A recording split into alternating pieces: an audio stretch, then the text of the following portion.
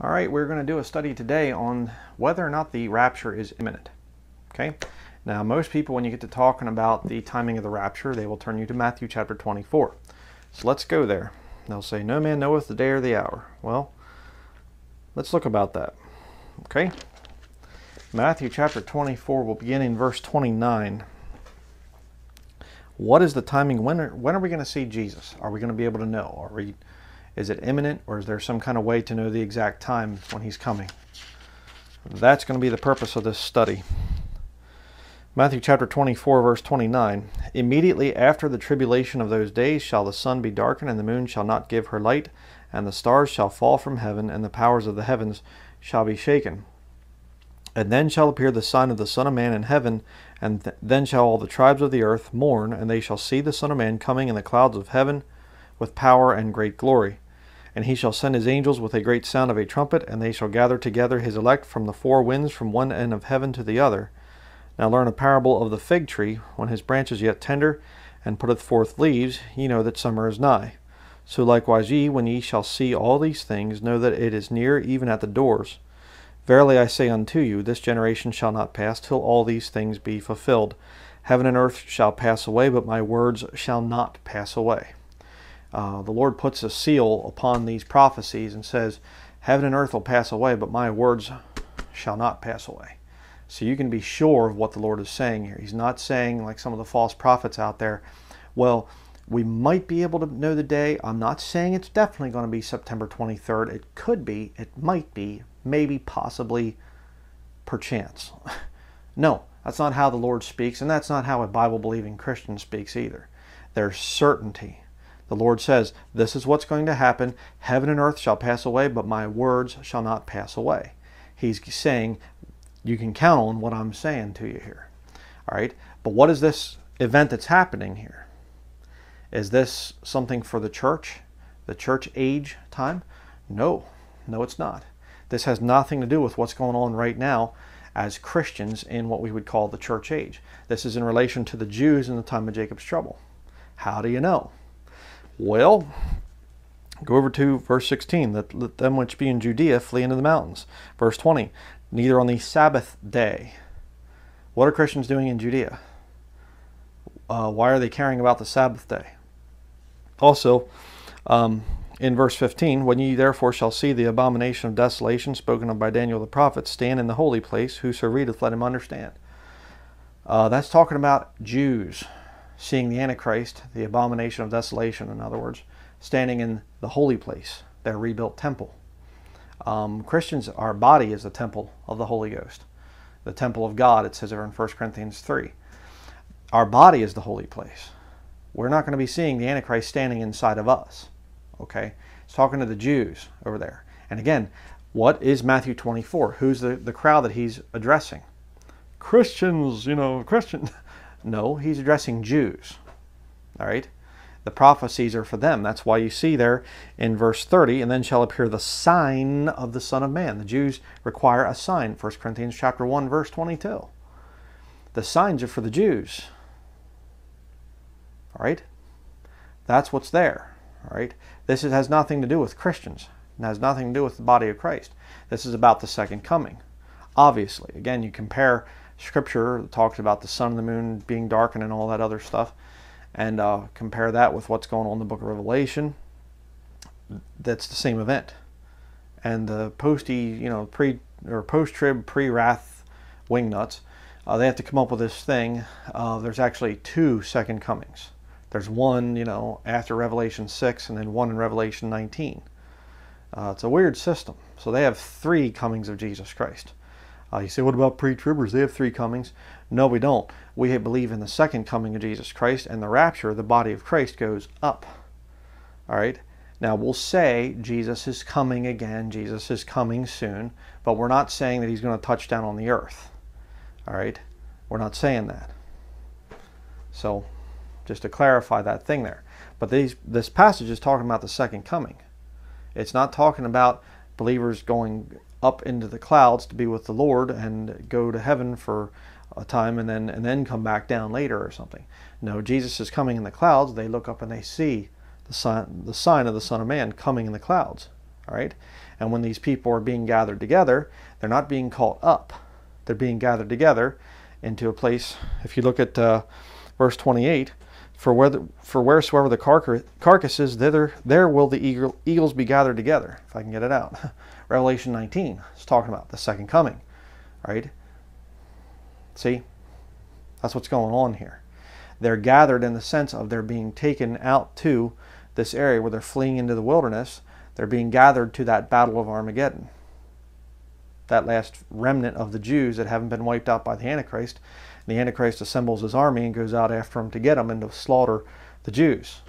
Because see, if the Antichrist can destroy all the Jews, the true descendants of Abraham through Isaac, if the Antichrist can destroy all them, then the covenant falls through, that God promised to give the land to the seed of Abraham, the physical seed of Abraham. The promise falls through, God's proved to be a liar. So the Antichrist is going to try to destroy all that physical seed of Abraham and Isaac and Jacob down through. All right? That's why they're working so hard at that. That's why the Catholics have worked so hard at that over the years. That's there. But let's continue here. Verse 36. But of that day and hour knoweth no man, no not the angels of heaven, but my Father only. But as the days of Noe were, so shall also the coming of the Son of Man be. And by the way, the Son of Man, that's the name that the Jews are looking for their Messiah. He's going to be the Son of Man. Paul never refers to Jesus as the Son of Man. All right, we don't, to a Christian, a Gentile Christian like myself and like most of you out there, we look at Jesus Christ, the genealogy, and we just kind of go, okay, we can't say, well, yeah, my uncle's, great grandfather and whatever else ties back to such and such tribe and this tribe. And no, I have no relation to Jewish tribes. All right, I'm a German descent. I'm a Gentile, you see. So the Son of Man doesn't really mean anything to me. Son of God does. See, that's an important distinction. And of course, it's all through Matthew 24 because it's talking to the Jews. But it says there, but of that day and hour knoweth no man, no not the angels of heaven, but my Father only. Now see, the posties will say, well, see, that has to be about the rapture. It can't be the second coming, because if it's the second coming, then you could just say when the Antichrist confirms the covenant, Daniel 9:27, then you just go 7 years. Yeah, except for one big problem. Verse 22, Matthew 24, verse 22. And except those days should be shortened, there should no flesh be saved, but for the elect's sake, those days shall be shortened. Now notice, it does not say in verse 36, but of that day, hour, month, year. It says day and hour. All right? They will know the year. They're going to know the year when, it's going to be 7 years from the time of the confirming of the covenant. On 7 years from then is going to be the second coming of Jesus Christ. They'll know that. They'll be able to get close as far as month is concerned. But at day and hour, they won't know that. Why? Because the days are shortened in that time period. So it's not going to be 24-hour days. There's going to be some really, cataclysmic. It's funny because I've seen now that these a lot of the scientists are starting to come out saying that there's going to be a mass extinction event, where humankind is going to cease to exist by like 2100. Like within the next 100 years, there's going to be a mass extinction event. And I'm going, yeah, you might want to read Revelation. You'll see about it there. Okay. Even they're seeing it. Even they're seeing that the environment is just a ticking time bomb. The governments and everything else, it's a ticking time bomb. There's going to be a huge explosive war, cataclysmic problems and all kinds of stuff. And the knuckleheads that are going to be fighting these wars, it's going to be nuclear, it's going to be massive weapons. I do believe that they can manipulate weather. I don't believe they can control it, but I do believe they can manipulate it through cloud seeding and some of the other stuff like that, the HARP stuff and whatever. And doing all that stuff, and the governments of this world are crazy enough to do it. And if they start messing around, they're going to make huge earthquakes. I mean, even the thing, sorry for a little tangent here, but even the thing of hydraulic fracking that they're doing to get the gas out all over America. They're causing earthquakes because of that. I mean, you drill a hole down at a big angle down in like this, and then sideways, like that down through all the shale, and then you pump liquid down in there and fracture everything so that it releases the gas, and then you basically take the gas out and stuff. Well, you take the poisonous water out first, all the drilling fluids and everything else that you just drill down through all that, the water and the rock and everything else. You drill down through there, pull all that poisonous water out, and then and liquids out, supposedly, and then you get the gas coming out of the thing, and that's not going to make problems. Man in his greed will destroy the earth if there's enough money in it. You know that, all right? And that's science. The Bible says it too, but modern science is just starting to catch up to the Bible. It's kind of interesting. But when people come to Matthew chapter 24, and they quote verse 36, when somebody starts to set dates for the rapture, and they say, but the Bible says, no man knoweth the day or the hour. Is it talking about the rapture? No, it's not.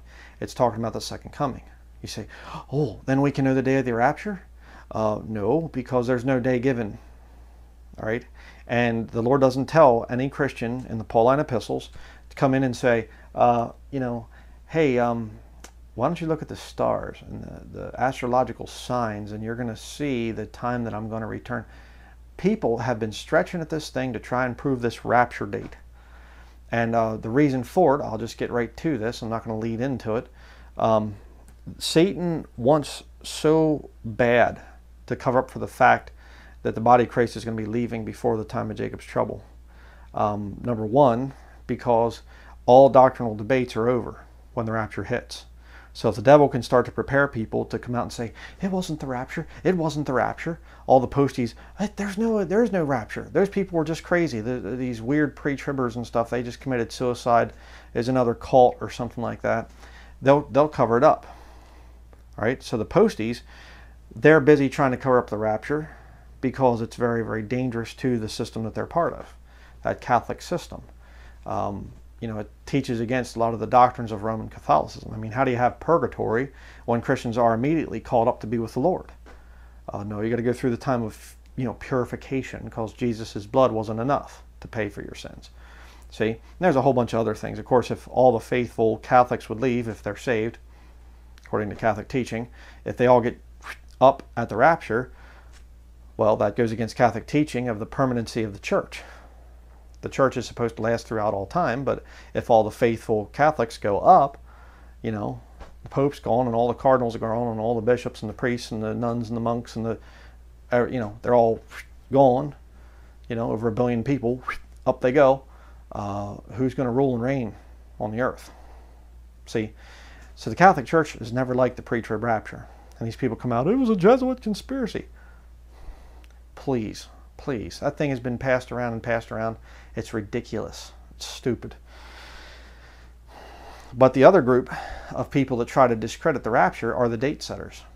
They'll claim to believe in the pre-trib rapture, but they'll set dates specifically so that they fail over and over and over and over again. So now people get really gun shy and they go, I used to believe in a pre-trib rapture, but I had my hopes dashed because I thought he was coming and he never did, and blah, blah. And there's a lot of people that are like that. And some wingnut, date setter will go, well, I don't believe that way. Yeah, but other people do. Other people do. And here the body of Christ got another black eye again because of these false prophets coming out and yelling and screaming about September 23rd, September 23rd. And now they're going, it was funny because this one guy, this Scott Clark guy that was doing this whole Revelation 12 sign thing, he came out, actually it's the 24th now. The sign kind of slowed down a little, so it's the 24th. Well, we're past the 24th now. And now some of them are saying, okay, well, the birth process started on the 23rd, and it isn't done till October sometime, so we still have time. It's just like, give it up. Give it up. You're not going to know the day or the hour. Give me a break. You say, but I thought that was about the second coming. It's about both, brethren. The timing of the rapture, you cannot prove from the Pauline epistles when it's going to happen. You have to go to sources outside of the Bible to prove prophetic events. So God was a little bit lacking then in what he provided to us. The Bible's not enough. You see the problem? What did Satan say when he came to Eve in the Garden of Eden? Yea, hath God said. He caused her to doubt this book. That's what's going on with all this date setting stuff. They can't show you plain scriptures that tell you when the day and the hour is. They have to go to astrology, and they have to go to Hollywood movies putting September 23rd, 923. Oh, it's in the movie. It's secret. They know something's coming. I mean, it's absurd. It's completely absurd. And I had so many people attacking me because I came out against this whole 923 thing. I said it's another false prophecy scam. And I had all these people attacking me. Not one of them has apologized. Not one of them has come forward and had the guts to say, or the character to say, hey, I'm sorry, I shouldn't have said what I did about you. I shouldn't have rebuked you and stuff like that. I fell for a false prophecy. None of them have said it. You're going to see. You just wait and see, Bryan. You just wait. It's going to happen on the 23rd, and you're not going to get a reward because you weren't looking for Jesus to come. How does that work, too? I'm looking for Jesus Christ to come every day. There's an old saying, perhaps today. Yeah. I got to look for some kind of special thing in the stars and in the secret Illuminati writings or something like this that we can know the actual day. Stupid nonsense. But what about some clear scriptures that teach about the imminency of Jesus Christ? All right, because there's only really two possibilities for those of us that are saved and understand the Bible teaches what people would call pre-trib rapture. If you're saved, the Lord is going to reveal that to you. If you're lost, you're going to go on continuing to believe the truth that you're going to go into the time of Jacob's trouble. Very true for people like Steven Anderson and all these other posty toasties out there. They're going to go into it because they're not saved. So, fine for them. But there's only two ways to look at this thing. Either the Lord gave us enough information that we can understand the date of the rapture. We can understand when it's going to happen. Or number two, it's imminent. It could happen any day, at any time. Those are really the only two possibilities. I mean, correct me if I'm wrong. What's the third possibility? Either there's a day it's going to happen and we can know about it, or we can't know the day and it's imminent. And again, the posties, they get all upset about the doctrine of imminence, and they'll say, show me one verse of scripture. Well, I'm going to show you a bunch of them. But show me one verse of scripture that proves the imminent return of Jesus. Why are they so upset about that? Because they're not looking for Jesus Christ. They're looking for the Antichrist. They're looking for the New World Order, the mark of the beast. They're looking for all this stuff to happen. Why? Because they want to see signs. They don't live by faith. Don't even talk to me about it. They believe, and you'll see them. You'll watch them. They'll say, "I'm just these pre-tribbers. They're going to have the biggest deception, and they're going to be led into error. And what? And what? They'll claim to believe in eternal security, and yet they'll get all worked up about pre-trib rapture believers." And I'm just afraid of what's going to happen to them. What is going to happen? I mean, what do I have to fear? If I go into the time, I'm not going to lose my salvation according to the people out there. See? It's weird. It's a weird system. What's really behind it? The post-tribbers, all of them, are still in their self-righteous, prideful sin. And they can't wait to go into a time when they get to prove themselves. Prove how spiritual they are. Why? Because they don't believe in the blood of Jesus Christ washing their sins away. They never came in a broken, contrite spirit and truly became born again. Think about it. That's why Catholics are so excited about the time. That's why they vehemently hate the pre-trib rapture. Because they love this final time of purification. I just literally was online a little bit earlier today, and there's some Indian guy, and he's dressed in this orange robe, and he's like in this Pentecostal church or something. And he's like, the pre-trib rapture is a lie. I used to believe it, and now it's a lie. It is not true. I was going to preach the one time, and I was there, and Jesus told me to read Matthew chapter 24, and now I read it, and Jesus say, the pre-trib rapture is a lie. And I'm going like, Jesus didn't tell you that, you stinking false prophet. Jesus didn't tell him anything of the kind. But you see, that's what's happening. And he said, the church must go through a final time of purification. That's what they all believe. That's why they all get all excited and stuff and some people aren't going to make it, and stuff like this. Why? Because they're papists, they're Catholics, they're works salvationists. Even the ones that, I believe in easy believism. If you pray the prayer, you believe and stuff like this, like the Andersnake crowd, the Jack Hyles crowd, they're works salvationists. Absolutely. You have to be part of their system, or they'll say, you're not saved. You have to line up with their beliefs, or you're not saved. Just as simple as that. You say, well, isn't that what you teach, Brian? No, I teach that you have to line up with the book. And there are areas where we can agree to disagree and all that stuff. Sure, I'm not right 100% of the time. I realize that. I've made mistakes. I've had to come back and correct myself and say, oh, I'm sorry about that. I was teaching that and that was wrong and whatever else.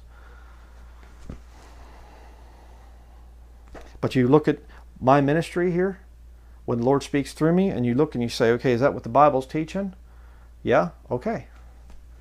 Then you're not lining up with Bryan Denlinger, you're lining up with the book, because I line up with the book. That's the standard. But 1 Corinthians chapter 11, let's look at the doctrine of imminence. And of course the little Andersnake zombies, give me just one verse. Well, I'm going to be giving you a whole study here. You use all kinds of verses to twist the thing. No, it's called using lots of scripture to prove the point. They seem to think that if the only way I can prove the pre-trib rapture is if there's a verse that says, and the body of Christ is called out before the time, or before the tribulation or something, raptured out before the tribulation. There has to be a verse that says that. You can't look at all the Pauline epistles and just look at scripture after scripture after scripture, literally hundreds of verses which prove that the body of Christ isn't going to be here in that time of Jacob's trouble. You can't do that. No, you just have to have one verse. And, scripture after scripture after scripture proving that there is no set date for the rapture. It's an imminent return. And instead of going through all the Pauline epistles and looking at scripture after scripture after scripture, no. I just want one verse. The time will come when they will not endure sound doctrine, you see. 1 Corinthians chapter 11, verse 23. Says here, for I have received of the Lord that which also I delivered unto you, that the Lord Jesus, the same night in which he was betrayed, took bread, and when he had given thanks, he brake it, and said, take, eat, this is my body, which is broken for you. This do in remembrance of me. It's not to pay for your sins or to get you into a state of grace or whatever like the Catholics teach. Verse 25, after the same manner also he took the cup when he had supped, saying, this cup is the New Testament in my blood. This do ye as oft as ye drink it in remembrance of me. The New Testament starts with the death of the testator. Read Hebrews chapter 9, verses 15 through 17. The Matthew chapter 24 is not the New Testament doctrinally. It's in a collection of books called the New Testament. It talks about the bringing in of the New Testament, but doctrinally speaking, it is Old Testament. The New Testament begins with the death of the testator when he shed his blood on the cross. That's why he says that this cup is the New Testament in my blood. That's when it starts. Verse 26, for as often as ye eat this bread and drink this cup, look at this, ye do show the Lord's death till he come. Well, now look at this, okay? 26. That means 2 times 6 is 12. So, and if you would reverse, take a 6 and put it onto the 12, that would be 18. 2018, it's the time of their... Give me a break. No, it says, till he come. You show the Lord's death till he come. What are you supposed to be doing? You're supposed to be examining yourself and saying, thinking about what Jesus Christ did on the cross to pay for your sin. How long? Till he comes? When's he coming? I don't know. Keep judging your sin until he comes. You see, that's how it works. Or until you die. You see, it's just that simple. Now, if there is some kind of a day and an hour that you're supposed to, until, May 21st of 2018. It's funny too, because some of the brethren have brought out the very good point. This was, I brought out this point in the Harold Camping study back 2011, I think that was. or 2010 or whenever that thing was, that nutty nonsense that came out with that guy. But, you know, he was talking about it's going to be at 6 o'clock. Rapture's going to be at 6 o'clock. I remember that. And I was like, okay, in what time zone? You know, is it just going to like wait for, you know, to go to each time zone? Like the people in the Pacific time zone, you know, here in America will say, you know, it's like 6 o'clock. Phew, they're gone. And it's like, you know, Central Time, they're going like, we got like an hour to go, you know. Eastern Time, it's like, 2 hours, you know. Over in Australia, and I guess, you know, you're like 12 hours, you know, ahead of us and stuff. So I guess you get to go first, you know. And it was like, where does the rolling rapture start, you know? And I think they was actually calling it that, the rolling rapture, you know. That it would just be like 6 o'clock, an hour later, 6 o'clock, you know, and just stupid people. But you know, we're supposed to examine ourselves, and you know, till the Lord comes. If there's some kind of a day and an hour that the rapture is officially going to happen, well, wouldn't it have been revealed to Paul? Oh, that's right. No, it comes later through astrology. The Revelation 12 sign. Oh, you know, and Hollywood puts it into movies, a secret code, you know, decoded secret archive. People fall for anything. But let's continue reading here. Verse 27. Wherefore whosoever shall eat this bread and drink this cup of the Lord unworthily shall be guilty of the body and blood of the Lord. But let a man examine himself, and so let him eat of that bread and drink of that cup. For he that eateth and drinketh unworthily eateth and drinketh damnation to himself, not discerning the Lord's body. For this cause many are weak and sickly among you, and many sleep. For if we would judge ourselves, we should not be judged. But when we are judged, we are chastened of the Lord, that we should not be condemned with the world. Again, another, you know, scripture there, that if the Christians go into the time of Jacob's trouble, and you backslide and you sin and you mess up and you take the mark of the beast, worship the beast because you know, I have to have some food or whatever. How does that work here? When we are judged, we are chastened of the Lord, that we should not be condemned with the world. You get a sealed, blood-bought Christian, takes the mark. They're sealed with the Holy Spirit of promise until the day of redemption, but they just took the mark, and Revelation 14 says, if any man takes the mark, he gets God's wrath. How does that work? Posties don't like to deal with that one. They'll just kind of change the subject very quickly because they can't handle the scriptures. But again, it's about judging your sins. That's the whole thing there. And there's no indication of judge your sins up until a certain time. You know, the year 2018, you know, or something.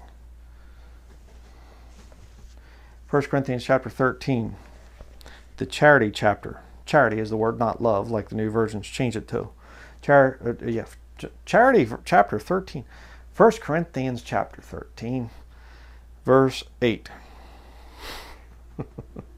Though I be rude in speech. Charity never faileth, but whether there be prophecies, they shall come to pass eventually, if you continue to predict the right sun and moon alignments and... Oh, no, actually it says, but whether there be prophecies, they shall fail. Why? Let's keep reading. Whether there be tongues, they shall cease. Whether there be knowledge, it shall vanish away. For we know in part, and we prophesy in part. So in other words, man's wisdom, man's understanding is not going to be perfect. It's faulty. Sometimes people will try to give prophecies and they fail. Well then, you know, but we can know the day and the hour of the rapture, you see. We can know that. I mean, there's prophecies and stuff like that, who's going to get elected or something like that, really important stuff, you know. I mean, we can't know that. Some of those prophecies will fail. But, you know, the rapture, we can know the rapture, right? No. Keep reading. For we know in part, and we prophesy in part. But when that which is perfect is come, then that which is in part shall be done away. What is that which is perfect? Well, two interpretations of this. Some people say when the Bible is finished, when the Scripture is finished. Well, I believe the King James Bible is perfect. But that's not what it's saying here. Let's keep reading. And the other interpretation is Jesus Christ, that which is perfect. Okay. Verse 11. When I was a child, I spake as a child, I understood as a child, I thought as a child. But when I became a man, I put away childish things. We're like children right now. We don't have perfect understanding of what our Heavenly Father is doing. But here's the thing, verse 12. For now we see through a glass darkly, but then face to face. It's not talking about the completion of Scripture. This passage is talking about when we see Jesus. We will be changed in a moment, in the twinkling of an eye. This corruptible shall put on incorruption. Will be changed like that at the rapture. And again, compare that to the second coming in Matthew 24, Mark 13, Luke 17, and Luke 21. Compare it to the second coming. Where do dead saints go up? They don't. There's no mention of dead being resurrected in Matthew 24, Mark 13, Luke 17, Luke 21. Not one word about dead saints coming up.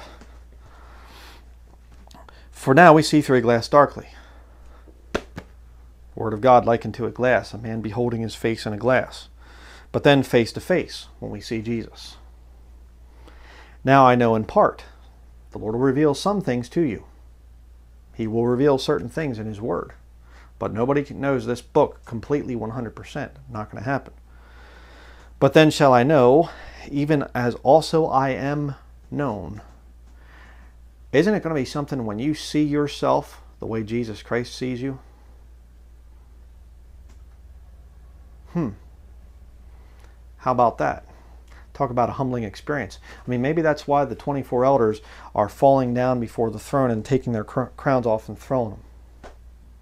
I just thought this was a weird thing. I mean, whoever the 24 elders are, whoever they turn out to be, that's a pretty high position. I mean, they're around the throne and stuff like this, and they're seated there and everything else. They got crowns. They're 24 elders. High position. And they're standing up and they're, holy, holy, holy, Lord God Almighty. And they're falling down before Him, taking their crowns and just chucking them across, like I was going to say the floor, but the clouds or wherever, like that. Why? I'll be known even as also I am known. I mean, we realize how bad of sinners we are right now. Amen. But what about when we actually get there and Jesus Christ, we now see ourselves through His eyes? Ooh, what a thought. And now abideth faith, hope, charity, these three, but the greatest of these is charity. Okay? Prophecies fail, brethren. Have you seen supposed prophecies failing? Yes. Well, then when are we going to know when things are, when are we going to have that perfect knowledge? Say it that way. When we see Jesus, when are we going to see Jesus? At the rapture? Oh, I think that we can have it revealed to us before then. Well, then you're not going to get the revelation through this book. You're going to have to get it someplace else. Because this book doesn't tell you when the Lord Jesus Christ is going to be taking away His bride. So you're going to have to go with your own knowledge or the occult, like all this astrological sign stuff. 1 Thessalonians chapter 1. Now, if you want a real good one, somebody says, show me the doctrine of imminency. Okay, this is where you turn them. 1 Thessalonians chapter 1, verses 9 and 10. Okay, here's where you get them. For they themselves show of us what manner of entering in we had unto you, and how ye turned to God, repentance, from idols. You're turning to God from something, and it's not unbelief to belief. You're leaving your system of idolatry and turning to God, turning your back on the old system.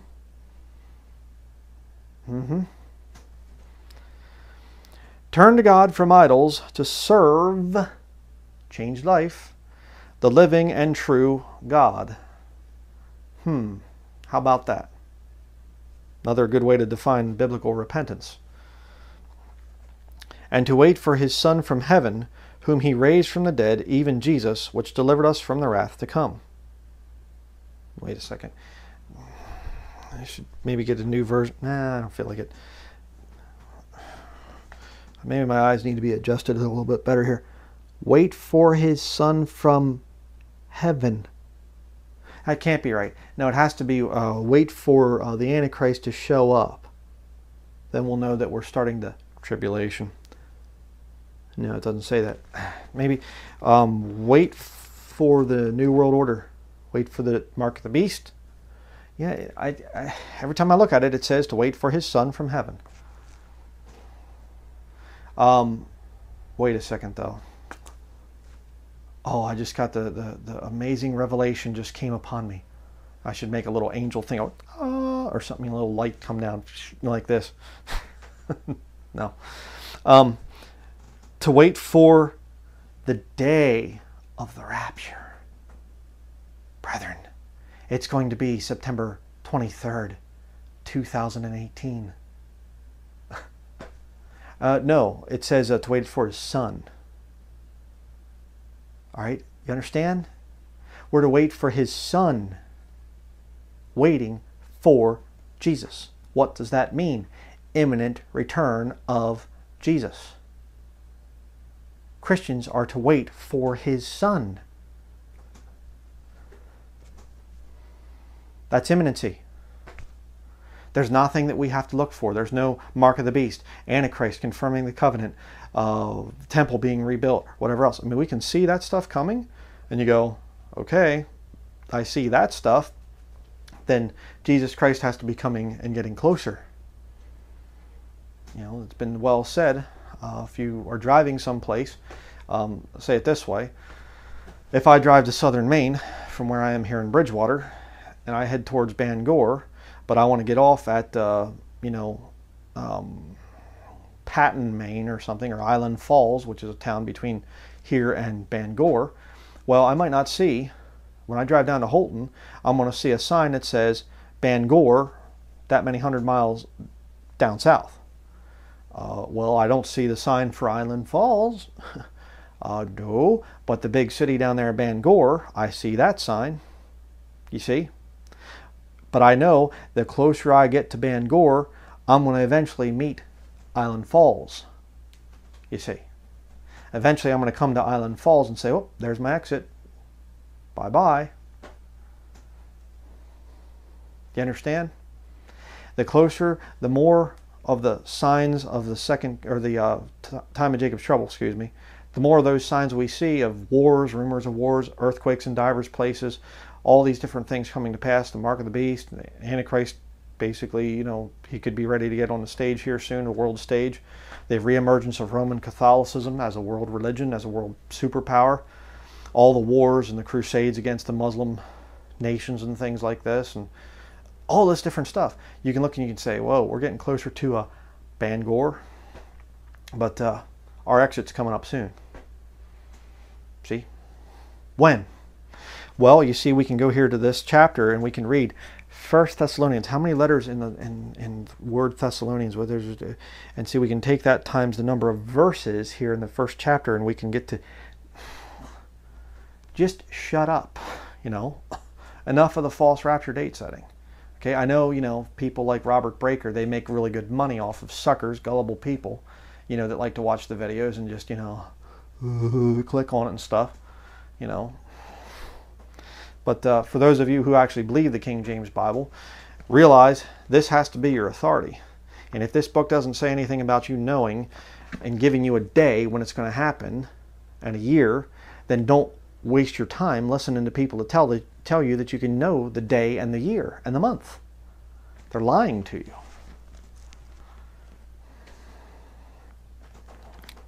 But, like I said, if you want a really good verse to talk about the imminency of Jesus Christ, 1 Thessalonians 1, verses 9 through 10, right there. To wait for his Son from heaven. We're waiting for Jesus Christ. The imminent return of Jesus Christ. That's the next big event, prophetic event for the body of Christ. All right, 1 Thessalonians chapter 5, beginning in verse 1. But of the times and the seasons, brethren, ye have no need that I write unto you. Why? We can understand what's going on. We can see the signs and the times and things rapidly approaching. For yourselves know perfectly that the day of the Lord so cometh as a thief in the night. talking about that millennial kingdom. It starts with the second coming there. That day is started by the sun coming down, to the earth, I'm saying. The sun appears, I'll say it that way. Verse 3, for when they, now let me just stop there. When you go down through these verses, look at the distinction between they, others, them, versus ye, brethren, you, we, us, ye, you yourselves. Paul's writing to saved, and he's talking about lost. The they, them, they. Verse 3, for when they shall say peace and safety, then sudden destruction cometh upon them as travail upon a woman with child, and they shall not escape. We are going to, but they're not. But ye, brethren, are not in darkness, that that day should overtake you as a thief. Ye are all the children of light and the children of the day. We are not of the night nor of darkness. Therefore let us not sleep, as do others, but let us watch and be sober. For they that sleep, sleep in the night, and they that be drunken are drunken in the night. But let us who are of the day be sober, putting on the breastplate of faith and love, and for an helmet the hope of salvation. For God hath not appointed us to wrath, but to obtain salvation by our Lord Jesus Christ, who died for us, that whether we wake or sleep, we should live together with him. Wherefore comfort yourselves together, and edify one another, even as also ye do. We're not going to ever know the day or the hour of the rapture. And people at the time of Jacob's trouble won't know the day or the hour of the second coming. That's very true. You can use the thing about no man knoweth the day or the hour in reference to the rapture. Certainly. Understand that it's the context of the second coming, but it's true of the rapture. Nobody's going to know the day or the hour. But we are told here, what's the verse here? Verse 6, therefore let us not sleep as do others, but let us watch and be sober. All right. The Pauline epistles do give different things about the end times, prophecies of the end times. Just show you real quickly here. If you go to 1 Timothy chapter 4, now the Spirit speaketh expressly that in the latter times some shall depart from the faith, giving heed to seducing spirits and doctrines of devils. You see that there. 2 Timothy chapter 3, verses 1 through 5. Again, more prophecies of the end times. 2 Timothy chapter 4,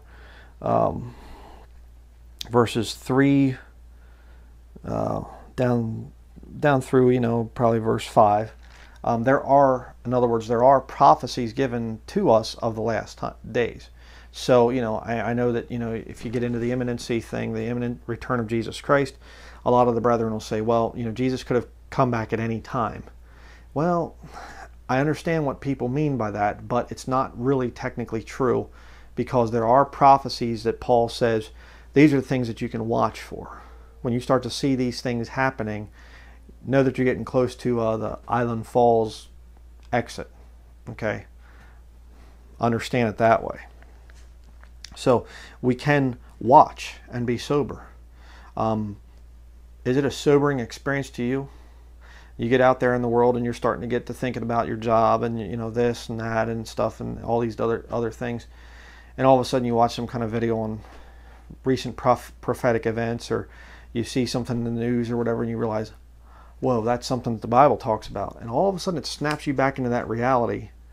It makes you sober.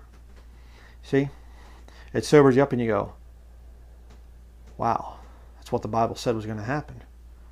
You're driving someplace and you go into a bus stop or whatever, and there's, somebody there, and they're like, I have the new such and such chip, and I have it implanted in my hand, and you go, you go into the grocery store and there's a self-checkout line, and you go, okay, yikes, and you go and you look and there's cameras everywhere, and you're going, man, this is what the Bible prophesied. What are you doing? You're watching and you're being sober, and you're looking around going, well, I don't know the day or the hour. I don't know when you're coming, Lord, but I know I'm going to be going home to see you soon. And well, brother, there could be war, there could be this, there could be that. It could put off the rapture for another 10 years or something. I understand that. The imminency of Jesus Christ's return, you think imminency, you think, that it's going to be an immediate thing. Kind of like, well, because it's imminent, it could happen at any time, then it must mean it's going to be just like any time now, just like, oh, it's got to be really, really, really soon. Well, it could be, but we still could go a few years of having to be here on this earth. You know, I know it's vexing. I know it's terrible, this world and stuff like that. I'm tired of it. But you know what? What's it say here we're to do? Wherefore comfort yourselves together and edify one another, even as also ye do. You know, and I'll say this, and to my own, cutting on myself here, there's times when I've just been like throwing the towel, you know, hey, the Lord's come back soon, just forget it. And I'm not real edifying to some of the brethren. I'm not very good as a father or a husband, because sometimes I'm just like, well, we're going to be leaving soon, so why bother, you know, whatever. I did that for years, pushing really, really hard to get a lot of videos done and a lot of work done and things like that. And I've been really trying hard to get out there and just do little day trips or do things with my wife and my son. And I've been sharing some of that. I don't share all of it, but I've been sharing some of those times just to show you and encourage you. Get out there and enjoy what God has made for you. Just because the world is miserable doesn't mean you have to be. All right? And there's no sin in going out and enjoying God's creation, being when you're out there and just praising Him and saying, wow, Lord, it's just breathtaking out here. I can't wait to see heaven, but this is great, Lord. And just brag on the Lord a little bit. You know? He deserves it. He's worthy of your praise. I mean, that's what you're going to be doing for all of eternity. Holy, holy, holy, Lord God Almighty. Worthy to be praised. But let's continue. More verses on the imminent return of Jesus Christ. 2 Thessalonians. 2 Thessalonians chapter 2. Another favorite place to go to for the little posties. Just to prove their ignorance of Scripture. Because it's so funny, because they'll go to verse 5 usually, and that's where they stop. They won't continue reading. They'll take it completely out of context. Okay, 2 Thessalonians chapter 2, verse 1. Now we beseech you, brethren, by the coming of our Lord Jesus Christ, and by our gathering together unto Him. What's that talking about? It's talking about the rapture. Okay? That ye be not soon shaken in mind, or be troubled, neither by spirit, nor by word, nor by letter, as from us, as that the day of Christ is at hand. Now, what a lot of the brethren do is they'll say the day of Christ, because other places it's talking kind of about the rapture and the judgment seat of Christ, you know, that kind of thing. And they'll say it's the same thing here. Well, I'm not going to be troubled if I hear that the day of Christ is at hand. All right. I think it's talking about, in this reference here, I think it's talking about the day of the Lord. Okay. And it's called the day of Christ. Again, you know, and there's some of the brethren that argue with me on that. I'm not going to be super dogmatic about it. You might be right. It might be the rapture thing here, but why would they be troubled about it? This is something that we can kind of go back and forth on. I don't know. But here's the thing. Okay, this is the important part of the passage, whether it's rapture or day of the Lord there, whatever you want to say. Here's the important part. They're troubled by what people are saying to them. And here is what Paul says. Look at this. Let no man deceive you by any means, for that day shall not come, except there come a falling away first, and that man of sin be revealed, the son of perdition, who opposeth and exalteth himself above all that is called God, or that is worshipped, so that he as God sitteth in the temple of God, showing himself that he is God. Wait a second. What is the temple of God? 1 Corinthians 3. Your body is the temple of God. Well, then how could Paul be saying this? He's telling them there are two things that are going to happen before the day of Christ. Okay? There's going to come a falling away first. That does not mean the rapture. It's not a falling away, could also be catching up. No, that's just people that are desperate to try and prove the rapture, and they twist Scripture to try and do that. It's not right to do that. The falling away is the, people departing from the faith that you read about in over there in Timothy. That's what it's talking about. All right, that's this falling away that happens. All right, now, are we seeing that? Yes. Has professing Christianity morphed into something that people wouldn't have even recognized 100 years ago? Yes. Okay. I mean, there were Catholics 100 years ago that had better moral convictions than today's evangelical professing Christians. So, but let's continue here. And the second thing, by the way, is the man of sin being revealed. Remember ye not, verse 5, remember ye not that when I was yet with you, I told you these things? So he's referring back to his first letter to them, talking about what we read in 1 Thessalonians 5, 1 through 11. Okay, now that's where most of the posties will stop at verse 5. They don't want you to keep reading. Because, see, what they say is, we're here at least to see the Antichrist. Because look, right there, the falling away, the apostasy there, falling away from the faith, departing from the faith, that's there, and then the Antichrist is revealed. So we're there at least to see that. But see, this is why they don't want you to keep reading. Verse 6, and now ye know what withholdeth that he, the man of sin, son of perdition, might be revealed in his, Jesus Christ, the church age, where Christians are, Christian, member of the body of Christ, okay, you're of Christ, revealed in his time. So something there is withholding the Antichrist from showing up during the time that the church is still on the earth. What's going on there? What is the restraint there? What is the holding back? Verse 7, for the mystery of iniquity doth already work.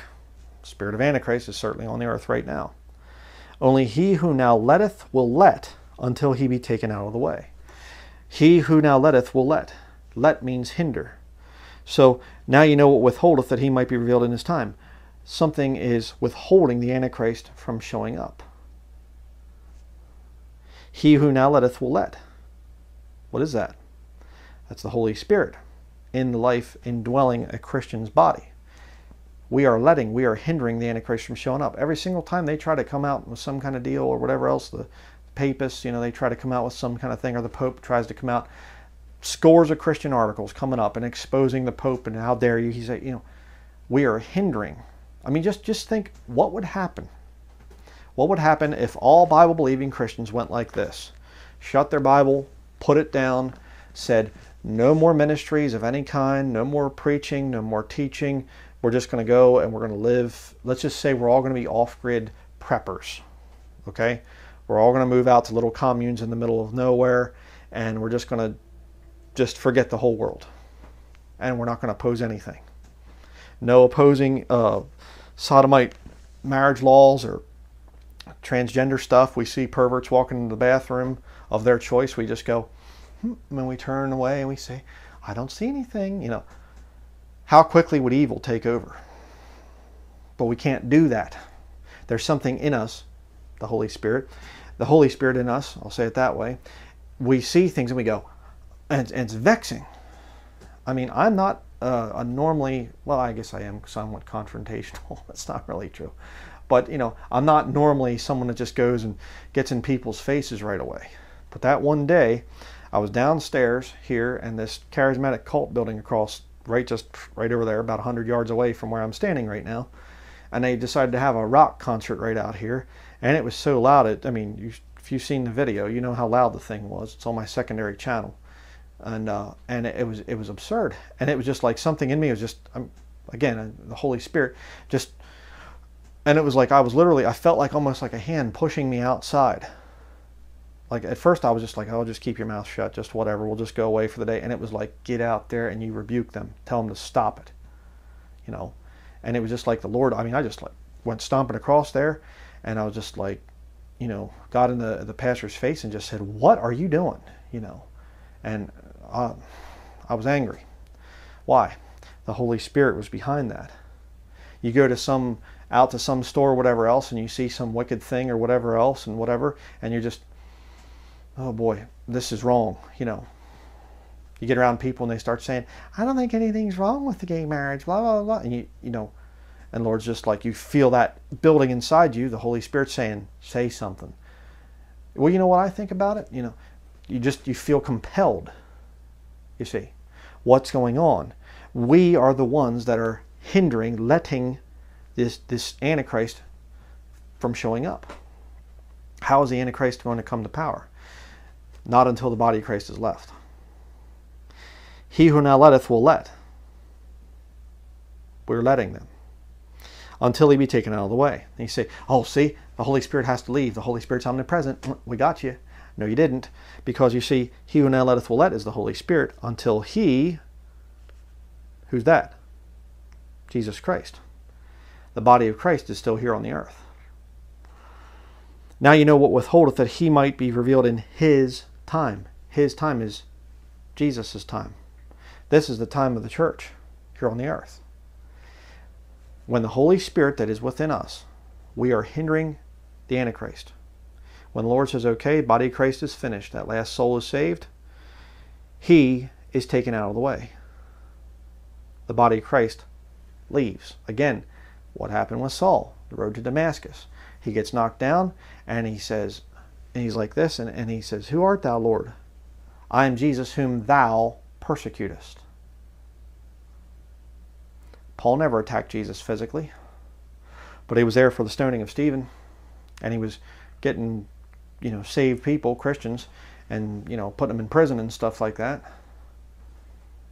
You see, if you're lost and you come and you decide to shoot me, you're actually shooting part of the body of Christ. Something to think about. And I'm going to, as soon as I see any kind of developments with the Antichrist kingdom, it's happening so rapidly now I can't report on everything, but when I see major things or whatever else, what the Lord tells me to say something about, I'm going to be bringing videos out about it. I'm going to be doing whatever I can to expose the thing. But when the body of Christ leaves, you see, we go up. The world's yours. Satan and your minions, go ahead. The Antichrist is going to come to power. You see? Verse 8, and then, notice, until he be taken out of the way, and then shall that wicked be revealed, whom the Lord shall consume with the spirit of his mouth, and shall destroy with the brightness of his coming. Right? That wicked is the Antichrist. And again, read Revelation chapter 4. John goes up, sees the 24 elders. Revelation chapter 5, there's a great multitude in heaven. The 24 elders, redeemed by the blood of the Lamb out of every people, kindred, tongue, nation. And then a great multitude of angels that are there. That's the body of Christ. We're there in heaven. Revelation chapter 6, the first seal is open. The rider on the white horse comes out. That's the Antichrist. You see? It all lines up. The body of Christ is out of here. Right there, verse 7. And then the wicked is revealed. Revelation chapter 6, the Antichrist is revealed. Verse 9. Even him whose coming is after the working of Satan. Read Revelation 13. With all power and signs and lying wonders. And that's, who the post-tribbers are looking for. Post-tribbers, you get them to be honest, which is very difficult. You get a post-tribber to be honest, they will have to admit, you say, are you looking for Jesus or are you looking for the Antichrist? They'll say, the Antichrist.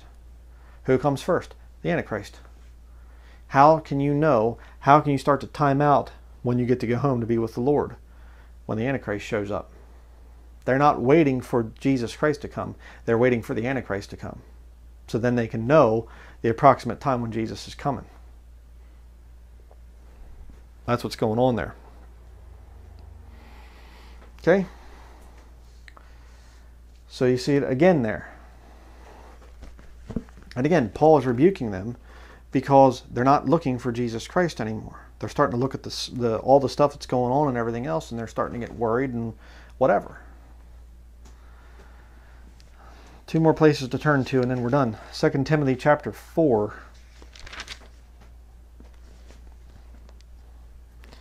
2 Timothy chapter 4, verse 8. It says here, henceforth there is laid up for me a crown of righteousness, which the Lord the righteous judge shall give me at that day, and not to me only, but unto all them also that love his appearing. Imminent return of Jesus Christ. It does not say all those that love the date that is later revealed, that shows us when the rapture happens. It doesn't say that. All they that love the time of Jacob's trouble and the Antichrist and the mark of the beast, and because it's time to be purified, No, it doesn't say that. Do you love the appearing of Jesus Christ?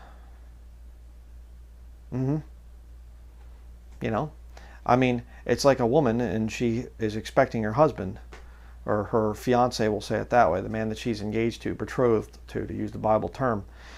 And she doesn't know when he's coming. She has no idea. You know? And for her, she's just like, maybe he'll come today. But you get another woman who's wicked, and she says, I want to know when he's coming. Why? Well, I want to do a few things and stuff like that, you know, and as long as, you know, like the Proverbs woman in Proverbs 7, the adulterous woman, you know, my husband's away, he's on a long journey. Don't worry about it, he's not coming back. You see? A adulterous woman, a harlot, wants to know when her husband's coming back. How long are you going to be gone, honey? You know, what's the day and the hour that you're coming back? Why? She wants to go out and live in sin. But the chaste virgin, the woman, she doesn't need to know when her husband's coming back, because she's going to live right. She's going to be there for him. She's going to be faithful and true to him the whole time. And he could pop in at any time, day or night, and it doesn't matter, because that chaste virgin is going to be waiting for him. And she's going to be doing right when he comes. Think about that.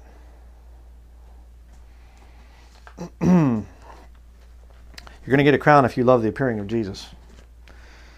Finally, Titus chapter 2, verse 11 through 15. For the grace of God that bringeth salvation hath appeared to all men, teaching us that denying ungodliness and worldly lusts, we should live soberly, righteously, and godly in this present world, looking for that blessed hope and the glorious appearing of the great God and our Savior, Jesus Christ. Looking for that blessed hope. When? When September 20th, 3rd comes around, or the Feast of Trumpets, or maybe springtime? No, every day. It's purifying hope. It's a blessed hope. Verse 14, who gave himself for us, that he might redeem us from all iniquity, and purify unto himself a peculiar people, zealous of good works, as long as you know he's coming soon, right? No, just zealous of good works. Constantly judging yourself, remembering Jesus' death on the cross, showing his death till he comes. You see? These things speak and exhort and rebuke with all authority. Let no man despise thee. That's what I try to do. These things speak and exhort and rebuke with all authority. A Bible-believing preacher has authority. We don't speak like the scribes do. We say, the Bible says it. I believe it, and if you don't believe it, it's because you have a problem with the book, not with me. There are certain things that are open to interpretation, open to some debate back and forth with the body of Christ. There are other things that are just clear as crystal, just thus saith the Lord. There is no timing of the rapture. You can't prove it to me from the King James Bible, from the text of Scripture that's written to Christians. You can't prove it. And you can't prove the exact day and hour of the second coming. You can't prove that either. So you get somebody saying, well, I think I can. It's been revealed to me. You're a liar. You're a false prophet. Well, you shouldn't be saying that. I mean, he's done a lot of good work. I mean, this brother, he's your brother in Christ. Why didn't you go to him privately? Blah, blah, blah. Because it says here, these things speak and exhort and rebuke with all authority.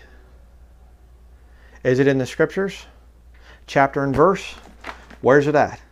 Well, you see, the sign is up in here in heaven, and we got if you look at Virgo, the Virgin, and shut your stupid mouth.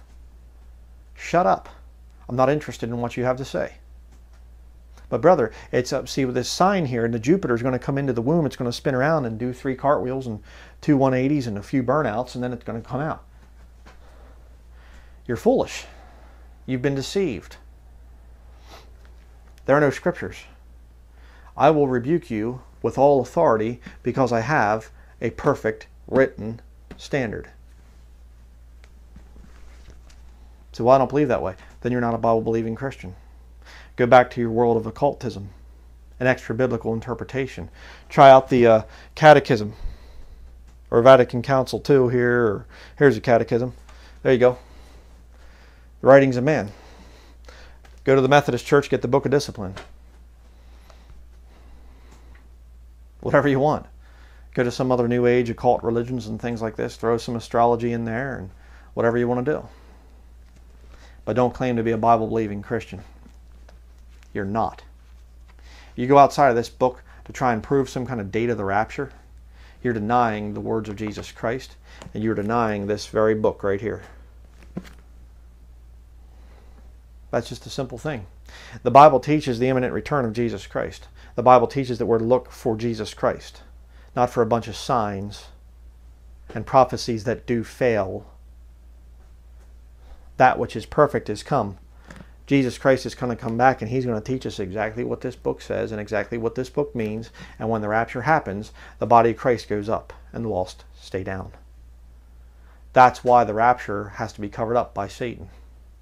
He has to do his very, very best to get the posties to come out and say, the pre-trib rapture's a lie. Stephen Anderson's going to have a funny little conference there and stuff like this. I saw November 1st through the 5th or something. They're going to have all these great preachers, great man of God and everything else. You know, a bunch of little windbag sissies that don't know the Bible, reject the scriptures. That's what they're going to have. The little Twinkerbell conference. You know, they're not going to address anything real. You know, the Lord's helped me to bring out some studies on this pre-trib rapture issue and things like that. They've never been answered. The points the Lord's given me. Because it's what the Bible teaches. They can't handle the scriptures. They wouldn't even attempt to. They just have to pretend that I don't exist. It's kind of funny. But that's going to be it for this study. I just wanted to show you some scriptures on the imminent return of Jesus Christ. There is no date. And we know that Jesus Christ is going to be taking his bride away before the time Jacob's trouble gets started. We're what is hindering the Antichrist from showing up. It's exciting, you know. But live your life, you know, in anticipation for Jesus Christ coming back at any time. It's a purifying hope when you do it that way. But if I looked and I said, okay, he's not coming back till 2018, September 23rd, 2018. Well, that temptation is going to be there to kind of, you know, I don't think he's, you know, he's not coming back today. I got another, oh man, I got another like almost a year. Oh boy.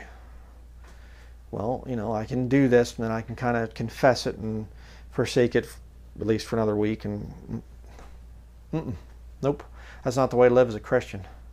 The way you live as a Bible-believing Christian is you look and you say, okay, chapter and verse, there isn't any telling me when Jesus is going to take us out of here, when the body of Christ is leaving. So, I guess I should probably get busy serving the Lord. And stay busy serving the Lord. And stay busy keeping my sins judged. And look for my Savior. And while I'm looking, look around me and be thankful.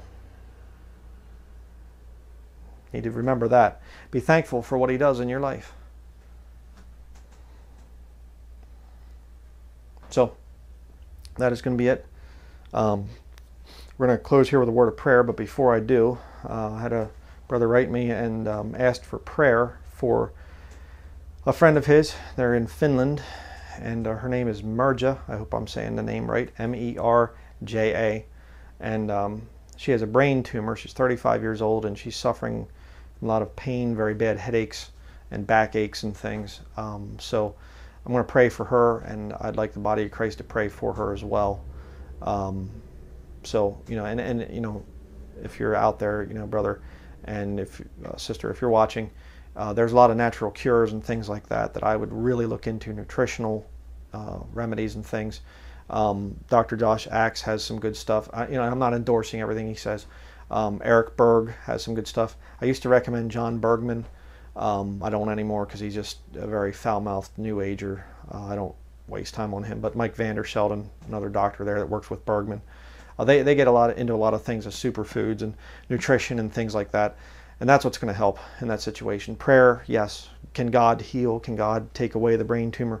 Absolutely, sure. But God also gives us his creation out there that we can learn from. We can eat the right types of food, and you'll be amazed at how well your health is going to respond to that. So, but please, everybody out there, pray for her. Her name is Merja.